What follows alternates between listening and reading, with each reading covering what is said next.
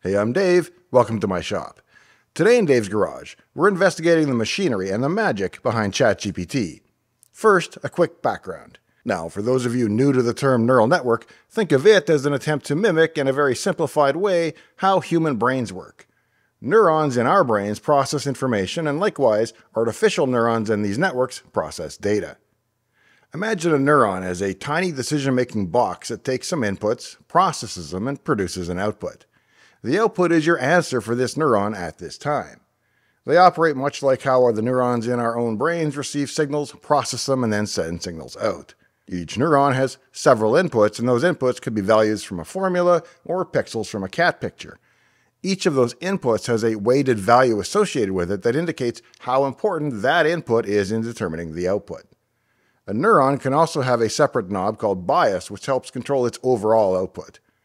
To determine the output value of a single neuron, it must first sum up each input multiplied by that input's knob and then the overall neuron bias.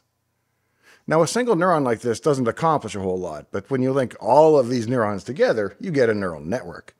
And what's more important is that when you run a lot of training data on that model, all of those input knobs slowly get fine-tuned to the values that will make the AI good at predicting or understanding whatever data it is that you're feeding it. And that brings us back to transformers for a minute. That's because a transformer isn't just any neural network. It revolutionized the field of natural language processing. Why? Well, because of its attention mechanism. In human terms, this is like reading a textbook. We don't focus equally on every word. We focus on the ones that seem the most relevant and important. Transformers can dynamically decide which parts of the data to focus on, giving them a unique edge in understanding context. To visualize this, imagine you're in a room full of chattering people. Amongst the noise, your friend mentions your name. Instantly, your attention zeroes in on your friend's conversation, filtering out most of the rest. That's similar to what the transformers mechanism does. It still listens to all the data, but it focuses intensely on the most relevant bits. This model's design is inherently scalable then. It means that by adding more neurons or parameters, it can process and understand more intricate patterns in the data. For a sense of scale, the original GPT had 110 million parameters. But by the time we got to ChatGPT, we're talking about 175 billion parameters. That's like comparing your local library to the entire literary output of all humanity over all time. But having all these parameters and this attention mechanism is just part of the story. How they're organized and how they interact is what makes transformers exceptional. Traditional neural networks had layers, much like a multi-story building where data flows from the ground floor to the top. Transformers, though, can be visualized as a vast interconnected web. This allows for a complex dance of data where every piece of information can influence every other piece, and this architecture is what gives ChatGPT its capacity for depth and nuance. Now, remember how I said that transformers revolutionized natural language processing? Well, here's a testament to that. Before transformers, chatbots were really just rule-based and used much simpler models. They had predefined paths and they'd steer conversations toward them. With transformers, the conversations can flow organically because it's dynamically generating responses based on the vast amount of text that it's been trained on. Alright, well, that's an overview of the foundational tech, but how do you go from this technical marvel to a chatty AI like ChatGPT? Well, it's all about the data diet that we feed it and how it's trained. And trust me, it's hungrier for data than I am for Toblerone. So let's move forward and see how this tech marvel learns from the vast sea of digital knowledge. To do so, we need to dive deeper back into the heart of the matter, neural networks. For those already familiar, just bear with me for a minute. For the uninitiated, this journey will help clarify a lot of the magic behind ChatGPT and many modern AIs.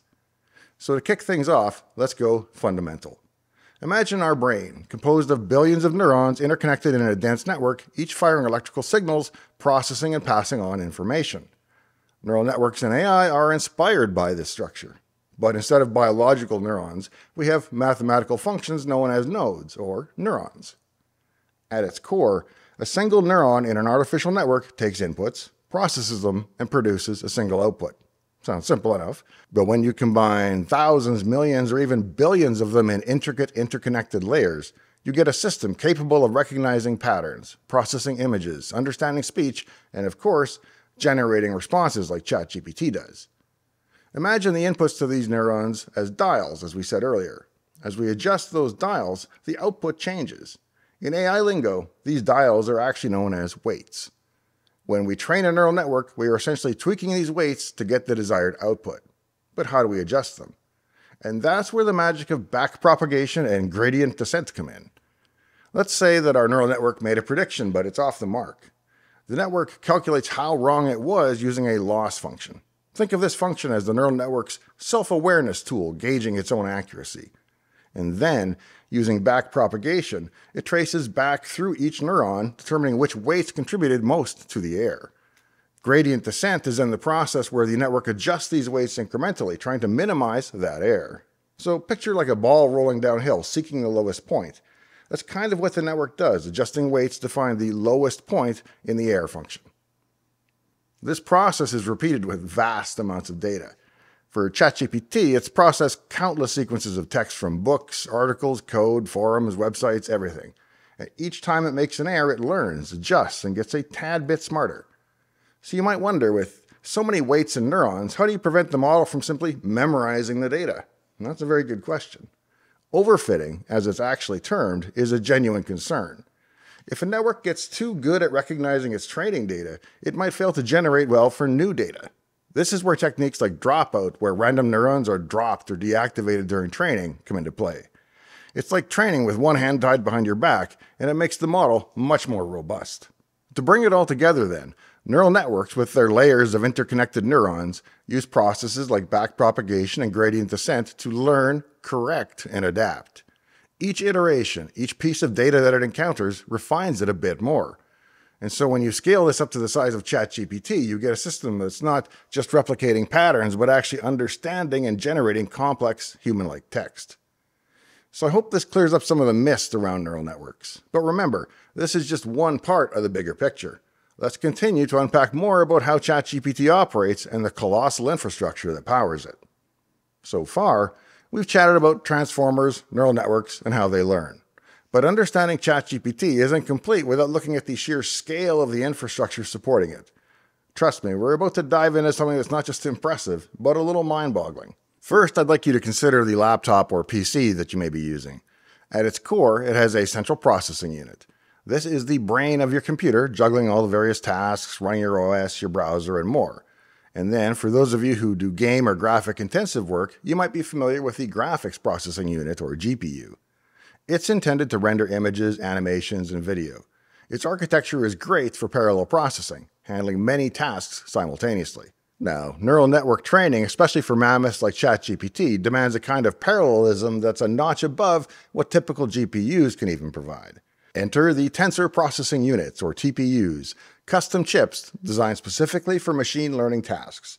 They accelerate matrix operations, which, without getting too deep into the weeds, are the backbone of neural network computation. It's basically how all the weights are summed and added up and processed automatically, and the GPU is really good at doing that, and it can do a lot of them at the same time. So training ChatGPT isn't about using just one or two tensor units.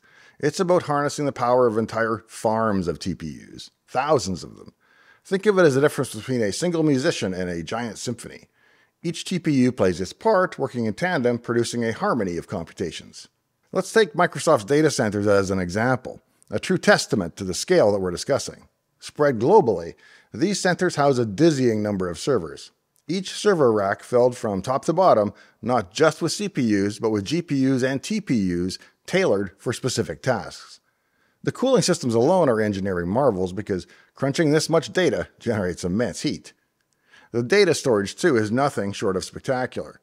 When training models like ChatGPT, you're not dealing with gigabytes or even terabytes, but petabytes of data.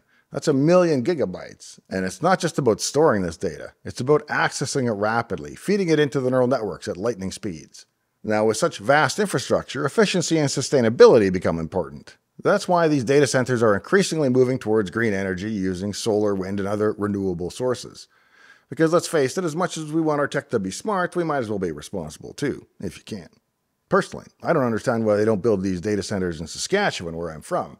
It's like cold 8 months of the year, so cooling your data centers is as easy as opening a window. But it's not just about the raw hardware. The software architecture that coordinates all of this is equally impressive. Orchestrating tasks, ensuring data integrity, managing errors, and optimizing for speed and reliability. It's like a master conductor ensuring every part of the symphony plays in that perfect harmony. With this infrastructure backing it, when you ask ChatGPT a question, it's not just pulling from a predefined database. Remember that it's dynamically generating new responses backed by the collective knowledge that it's been trained on and processed with the power of an infrastructure that's nothing short of a technological marvel. There's a common misconception that ChatGPT is just reading text and then regurgitating the right clips when you ask it a question. This is not correct, and I would be plagiarizing those original works. Instead, ChatGPT trains itself on the ideas within the training data so that it can create new, original ideas from whole cloth. It's so much more than just a clever search engine. And now we'll dive into the ethical considerations, the challenges, and the future of such AI models. Because as Superman's uncle once said, with great power comes great responsibility. Now imagine you're trying to teach a friend, let's call her Alex, to understand and reply to simple questions about the weather. For some reason, Alex has never experienced weather before and doesn't know what rain or sunny means. Every time you mention a word or a phrase about the weather, she refers to her notes, which is her data set, where she has stored some related words and sentences. Now initially, Alex's responses might be way off. You might say rain and she says umbrella. It's related, but it's not quite the right response to the statement. But with more time and more conversations, she starts forming better sentences and gives more accurate answers. Now let's replace Alex with a computer program and her notes with a database. Boo. That would be your basic database query system. But we want to go beyond just pulling data. We want understanding, and for that, we turn to the neural networks. The strength of each decision is governed by the weights that we earlier equated to being like volume knobs that you can adjust on each input. If a particular neuron's decision is too loud, meaning it's too influential in making a wrong prediction, during training, we'll turn its volume down a little. On the other hand, if a neuron's decision is correct but too quiet, i.e. not influential enough, then we'll turn its volume up. Now the magic happens when you stack layers upon layers and interconnect these neurons. The first layer might just detect individual words. The next might understand basic phrases. As you add more and more layers, the network starts to grasp grammar, sentiment, context, and even nuance. To make our neural network smart, we need to feed it lots of sentences about the weather. These come with the correct responses. Each time the network makes a guess, we'll tell it if it's right or wrong. If it's wrong, we adjust those knobs, the weights, to fine-tune the decision-making process. And this is what we earlier described as backpropagation. Over time, with enough examples, the network gets really good at understanding and generating sentences about weather. Now, replace weather with the entirety of human language. This is a scale at which the models like ChatGPT operate.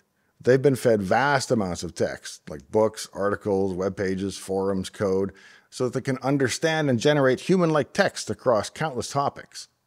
In essence, neural networks for natural language understanding act like supercharged versions of our friend Alex. They detect patterns in the data that they're fed, learn from their mistakes, and over time, they become adept at understanding and generating human-like responses to a wide variety of queries. What kind of hardware does ChatGPT actually run on? Well, let's have a look. You know your friend's gaming rig, the one you wish you could afford with the NVIDIA 4090 and the massive amounts of RAM and a dozen CPU cores? Now multiply its power by, let's say, 1,000. That's the realm we're talking about when we talk about the data centers powering AI, specifically the behemoth known as ChatGPT. But let's not get ahead of ourselves. Hold on, because it's about to get a little crazy. When people talk about training large neural networks, GPUs are the unsung heroes. Unlike traditional CPUs, GPUs are designed for massive parallelism, a critical feature when you're working with millions or even billions of neural parameters. ChatGPT was trained using NVIDIA's A100 Tensor Core GPUs. These are part of NVIDIA's Ampere architecture and are a significant leap over the previous generation. Each A100 GPU sports 6,912 CUDA cores, 432 Tensor cores, and a whopping 40 gigabytes of HBM2 memory, and they cost at least $10,000 each. Now imagine a setup with not one, and not 10 or 100, but thousands upon thousands of these GPUs working in tandem. And that's the kind of computational horsepower that we're talking about. Handling a model as large as ChatGPT requires more than just stacking up some GPUs. We're talking about a distributed training setup where multiple GPUs across several machines share the computational load. And this ensures that the massive 175 billion parameters of ChatGPT can be processed efficiently. With massive computations come the need for vast amounts of RAM and storage. Training datasets are huge, often spanning terabytes of text data. We're not just talking about a few gigabytes here. Large-scale training setups demand terabytes of system RAM distributed across multiple nodes to ensure that data can be quickly fed to the GPUs and to handle other operational tasks efficiently. Speed is of the essence for storage as well. NVMe SSDs, known for their blazing fast data transfer rates, play a central role. When shuffling through terabytes of training data, traditional spinning hard drives just wouldn't cut it. NVMe SSDs ensure the data can be read and written incredibly quickly. Now, if you're thinking this sounds like it would generate a small sun's worth of heat, you'd be right. These data centers deploy advanced cooling mechanisms, often a combination of liquid cooling and sophisticated HVAC systems to keep the temperature in check. And power? We're looking at megawatts of electricity to keep the engines running. And of course, all that would have to be backed up with diesel generators and battery systems and everything else because you can't have your data center going down, so they're pretty impressive installations. Now, back to the GPUs for a second. When GPUs across different nodes need to talk to each other, latency can be a killer. And that's why high-speed interconnects such as NVIDIA's NVLink play a crucial role. They enable rapid communication between GPUs, ensuring that the training process is smooth and efficient. So for those who geek out over the specs of their personal rig at home, imagine a setup where every component is supercharged and optimized for one task: training one of the world's most sophisticated language models. It's a symphony of cutting-edge tech coming together to achieve a common goal: understanding and then generating human-like text. And that is the marvel behind ChatGPT's hardware infrastructure. If you're looking for a cool video to watch next, I suggest HAL 9000 and the Mystery of Sexadecimal. Spend a lot of time figuring out what sexadecimal is, where it came from and why, how it's different than hexadecimal and why they made it different, and why I contend that HAL 9000 is also coded in sexadecimal. Check it out in the link above. If you found today's episode to be any combination of entertaining or informative, I'd be honored if you consider subscribing to my channel. It really does help the growth, and it's what I'm in it for, so thanks in advance. If you have any interest in matters related to autism or Asperger's, please be sure to check out the free sample of my book on Amazon, Secrets of the Autistic Millionaire. It's got nothing to do with money and everything to do with living a successful life on the spectrum. It's everything I know now that I wish I'd known back then. Thanks for joining me here in the shop today. In the meantime and in between time, hope to see you next time, right here in Dave's Garage. Do it, Glenn! Do it! Do it!